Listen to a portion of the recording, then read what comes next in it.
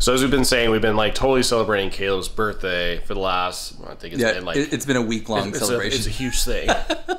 But just before his celebration was Mike's celebration as well. So we took an awesome trip over to Hollywood for Mike to celebrate his birthday, but there's nothing but shenanigans that entail this. Oh my god, it was crazy. Yeah, so by the way, I don't know like if you looked at a goat wrong or you got cursed on the way, but anytime Mike is on a trip with me, travel is horrible. Everything happens. Like, so true. Like our flights are always delayed and baggage issues, so we'll get into that right now. The other thing that was kind of a bummer, or not a bummer, but one of the reasons why we didn't really put out a formal vlog about my birthday weekend was because, like Steve said, we went to Hollywood, we went to Beverly Hills. A lot of the restaurants that we went to had a no camera policy. Like they said it on the website, it was on the menu, and so we all picked the places that were like celebrity hotspots. So yeah, right. They want their privacy, and we're going to like these not elitist but very high-end establishments. Right. So, but yeah, every time we went, we had every intention of vlogging, and then we found out, we're like, oh, there's no cameras allowed. Okay, all right. Yeah. So, but we did there were a couple restaurants when we went that a lot of people were taking selfies and using their phones, so we did take a little video of just our food and so forth, so we can kind of share with you. But yeah, like Steve said, every time I travel with him, everything goes awful. It's horrible. Every single one was just miserable for all parties. Our flight to Hollywood was so delayed. We were about 4 hours late getting there. And then we fly into it was the Burbank airport, and they could not figure out the baggage situation. At one point, a man like climbed up the baggage claim ramp and just started kicking the bags. And when I say man, I mean like one of the disgruntled passengers that was on our flight. It was not an employee. Employees were doing nothing to help out. Yeah, people were trying to scout and help, and they were like, oh, there's nothing we can do. Exactly. But what was frustrating was that the carousel that delivered your bags, it literally just stopped. It just stopped. And like there were probably like 4 or 5 bags on the ramp that people could see, and there was one woman, she was so upset. She was like, that's my bag, I just want to get out of here. And like I said, some random guy just jumped up there and just kicked all the bags down. And of course, I'm getting these updates from Mike via text because we separated, because we were late like 4.5 hours, which meant like reservations were out of whack, everything was a little bit chaotic. And the whole reason why I wanted to fly into Burbank was it was going to be easier to navigate than LAX. So we land in rush hour traffic. I'm like, this is going to be an expensive Uber, and I'm going to think Uber. So like, all right, let's go get a rental car. So I'm getting these updates that Mike's like, our luggage is not here. There's literally a man scaling the baggage area just trying to get anything done. I'm like, were any of those bags yours? He's like, of course not. No, of course not. Mine was still stuck. So we had to deal with that, but I did get a rental car. However, that was an issue. But the only car they did have was a white convertible Mustang. And I thought for sure he booked it because it was my birthday weekend. He's like, I'm gonna let Mike live out his Hollywood dreams. Well, let's be honest, Mike is not a white convertible Mustang guy. But it is what we had, so it all worked out. By the time I had it, the luggage finally worked out, and we were able to head on our way to our hotel. Unfortunately, we had like canceled dinner reservations, but we were just trying to figure out the rest of the night. So with the travel behind us, I think everything else went pretty well, though. For sure, yeah, definitely. We stayed at our favorite place in Hollywood, the Sunset Tower Hotel. As you know, I'm an old soul. I love like the Brown Derby and Hollywood Studios. So this is very like old Hollywood glamour. And we were able to get, we had dinner at the Tower Bar, and we had cocktails, and we had steak. It was just a really wonderful night. And then we walked the Hollywood Strip, which is always kind of like very, very sketchy, but it's a lot of fun. And we checked out all the junky Hollywood stores. I was not a fan of that at all, sir. But he doesn't like that kind of stuff. This is what Mike likes to do. Like, we're going down there, I'm like, this is just, like, it's worse than... But it's so much fun. It's worse than the Strip in Vegas. It is worse.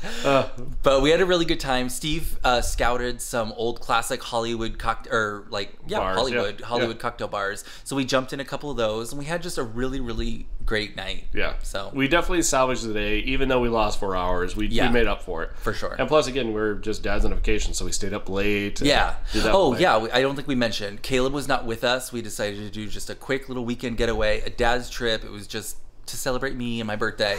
So Caleb, he stayed with grandma, which he was very excited for. So it worked out.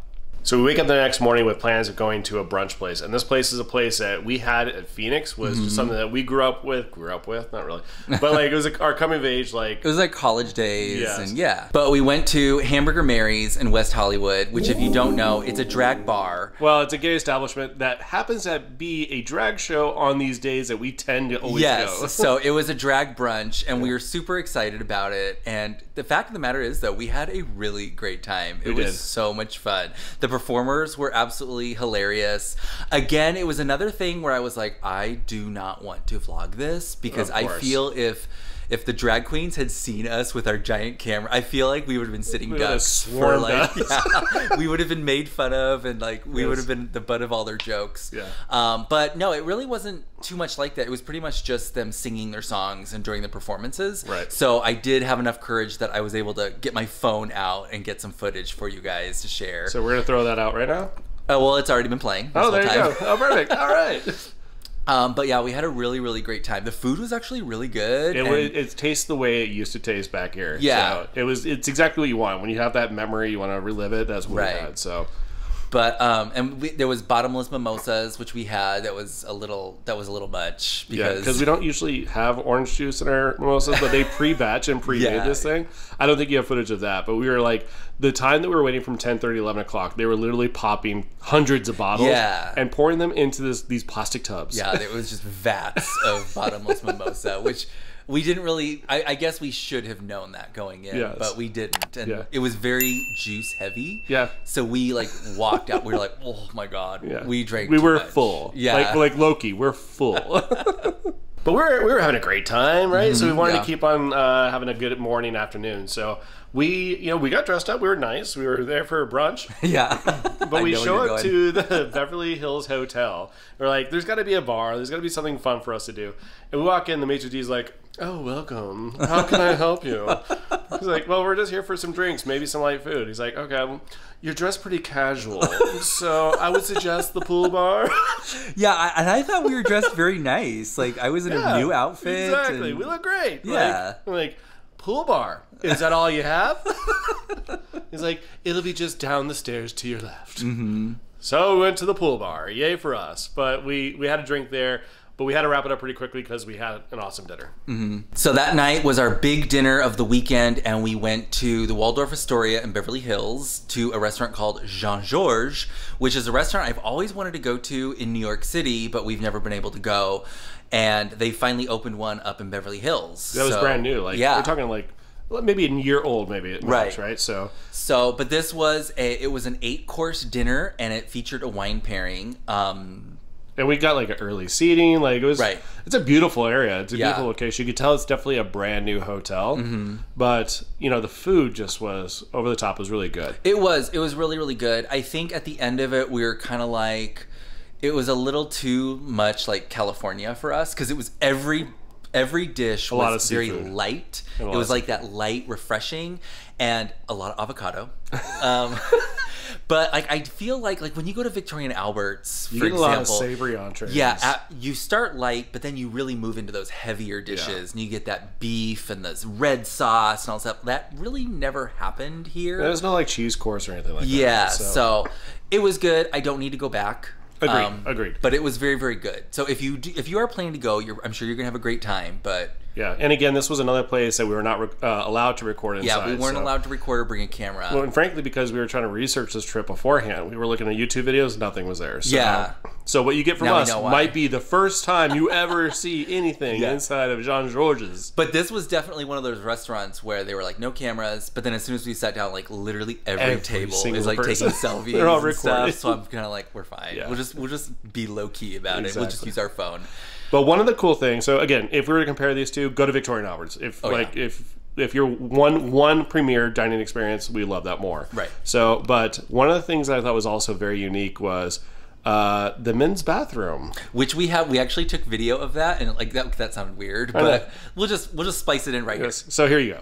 All right, so we're in the bathroom, and we're only filming this because there's absolutely no one in here. We double checked. Yes. But like, look at this. In the men's restroom, they have a changing table here. So there's no excuses for dads to change their kids' diapers like there usually is. It's pretty progressive for Waldorf, let's be honest. Yes, because I think we've mentioned the store before. We've been here in Beverly Hills having brunch, and there was no place to change Caleb's diaper. Except for the ground inside the stall. We just laid our thing on the floor and changed Caleb's diaper. So this is a welcome. Yeah, it's like a gold changing table. So fancy, I like it. Too bad, like, you know, Caleb. Okay, we gotta go. Okay, so we immediately stopped recording because someone walked in. But like, awesome bathrooms. Like, I wish we had that when Caleb needed. We don't need any more. But hey, good for you. That future dads, if you have to change your kids' diapers, you got a place here. Jean-Georges, Waldorf Astoria. Yes, they got you covered. So yeah, so that was our night at Jean-Georges at the Waldorf Astoria in Beverly Hills. Yes. So that was awesome. Yeah, it was a great time. So I think it was I don't want to say okay dining experience, but we also had another great dining experience the next morning. Yeah. So the final day was Sunday, and guess where we went? We went to the place that we were very casual. We had to go back and save face. Exactly. But we knew that we had to dress up. So we definitely, I mean, we wore pants and, you know, polos or whatever, right? So we're fine. But we went to the Polo Club, or Polo Lounge. Polo Lounge, I think is what it's called. Polo Lounge, which is a classic place. Like, literally, this thing goes back to the early 1900s. And this is where all the celebrities, after doing their polo, would go and have a drink and eat. So we went there for a brunch. And the food was phenomenal. It was way amazing. too much food. Like, we were so stuffed walking out of there. But it was a great experience. However, it's like, when you go there, you're like, what are these people around us? Like, we are definitely in Beverly Hills. For sure. Like, it was a definitely I want to say stereotypical, but it was like, oh yeah, we're in Beverly Hills. Just saying that the plastic surgeons made some money on these tables. They definitely did. In fact, there was one doctor that walked in and like 8 different tables Everybody greeted this knew doctor, who he was. And they all call him doctor. Like, okay, well, based on where they're stopping, he's a plastic surgeon. God. But we did have a great time there. But again, this was our last day, so we just wanted to live it up. So we went from there to the Beverly Wilshire and had a few drinks and really just head home, right? So we went to the airport and wrapped it up. But I thought it was a great time, right? Right, for sure. Yeah. And we have all this footage and photos that we wanted to share with you, but I think we've had a really good and exciting last 3 weeks. I think you understand why we haven't been vlogging. It's because it's been a bit chaotic, but I think you can tell we've had some fun. We missed you all, and we're happy to get back to vlogging. It's funny too because we were supposed to have been done with the flooring project before we went to Hollywood, but because everything got pushed back so much, we had to go right in the middle of the construction, which made me super nervous. It wound up being the best thing ever because we got major cabin fever. I think we took turns at some point of turning into Jack Nicholson from The Shining. Yeah. And so it was like we were stuck in our bedroom, like the 3 of us, and like there was just nothing we could do. And once they like lay down the tiles, you're literally stuck. Yeah, you can't walk on it. And I felt so bad. I don't remember if we said this in the last vlog, but at one point Caleb was like, "Can I go outside and play in the backyard?" I'm like, "No." Sorry. Mainly because they set up shop back there. They had their big vacuum, or there's a big saw. The saw that they're cutting the tile with. There was just way too much danger out there, so it was not fun. And then when the project first started, Caleb was on summer break, so he was literally just home all day, stuck in our bedroom. So having that break of a vacation right in the middle of the whole thing wound up being the best thing ever. Mental health for sure. Yeah, definitely. So again, our house is starting to get back to normal. So what do we logically do? We mess it up. We break it. We hurt it some way. So I'm going to go over here and show you this table that Mike did some work on. Was it this morning?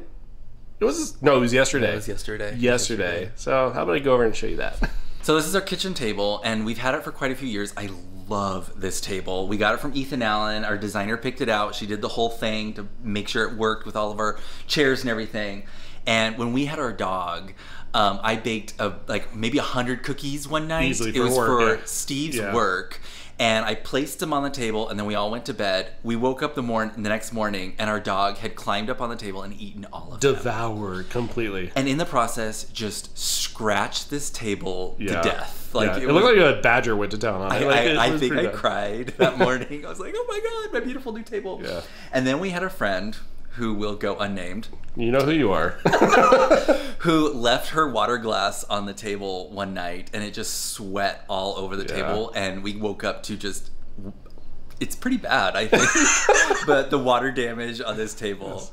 So then, in the process of moving, we got some sticky junk on it, and so I started to like put some Dissolve It on it, and you can show it now. All right. Yeah. Like, you could just see it's kind of like, it's lost its sheen in that spot right there. And it's not just right there, because Mike went to town on this thing. He did a lot of work on this thing. He was really putting in some elbow grease here. Wow. So, but it was like sticky and gunky, so I put some Dissolve It on it and just kept scrubbing and scrubbing. Finally, this is so stupid, I took a bench scraper, which if you don't know, is this thing. It's a stainless steel bench scraper. You use it when you're working with dough and baking. This is now called the Table Destroyer. And I took it, and because I thought I was scrubbing off the gunk. And I come around, I'm like, Mike. It turns out I was scraping off the finish of the table. My God. You're like, look, something's coming up. I know it is. It's the table. So I totally destroyed this table. Oh my God. So that, this is like, again, the house is like perfectly clean, like getting clean, right? And of course, this happens. It never fails. We do one project and it kicks off another thing. So I immediately panic because you guys know me, and I'm just like, my furniture. But so I go and sit at my computer, and I literally get back on. I jump on Ethan Allen's website, be like, okay, what kitchen tables are we going to replace this with? And while I'm sitting there, this happens.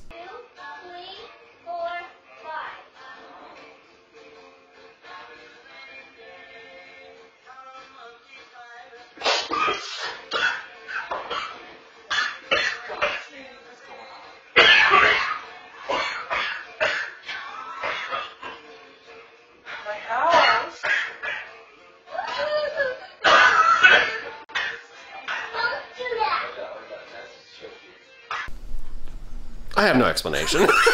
It's just one of those weird things. Like, I'm like frustrated that he's over here on Ethan Allen. I'm like, this is going to cost me money. And I guess I'm going to come over here and just see what it's going to cost me.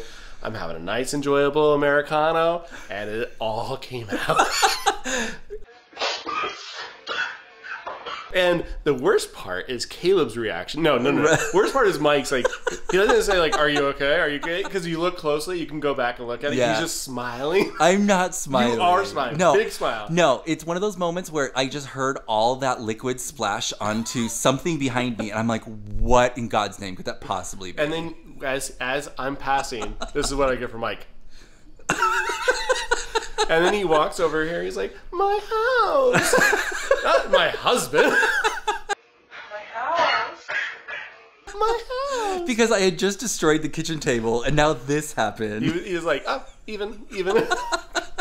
It all wiped up. I went out to replace it. And then Caleb's like, don't do that. Dad, what are you doing? No, don't do that. I'm like, oh, I know. The good thing is that, so you spit up coffee all over the place. Luckily, 99% of it went onto the coffee table. Yeah. And not on the couch or the rug. That's right. So, yeah, we've had some interesting couple days. Right. So, but yeah, we're getting there. The house is almost back to normal. Because that's the other thing. As soon as the project's done, you then kind of look around and you're like, oh man, we got to put all this back. Yeah. So a lot of our bookcases are still empty and so forth. But we're getting there. Caleb's back in school. And yeah, we're just trying to get back into the swing of things. So that's right. What's the next project, Mike? I don't know. The next project is just relaxing, I think. There we go. So, but anyways, we just wanted to use this video to kind of catch everybody up and try to get back, like I said, back into the swing of things, so. All right. Yep. Okay. So, well, I guess that's it. I hope you enjoyed this video. If you did, give us a thumbs up. Don't forget to subscribe. And from our magic family to yours, enjoy. Boy, it's been a long time since we've done one of those.